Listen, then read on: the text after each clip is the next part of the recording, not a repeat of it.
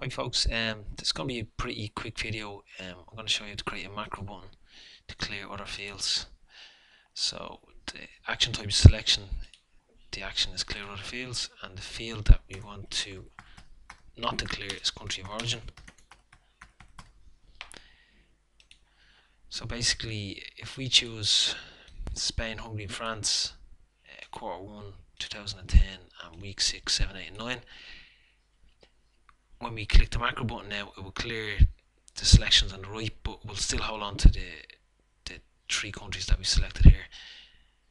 So if I click on the button, you can see quarter, year and week number have been deselected, but we're still holding on to these three. So it's pretty simple. To create a button, text is clear other. Clear other. The action is clear other fields, and the field is country of origin. And that's pretty much it. It's just a quick tip, and I'll see you next video. Cheers.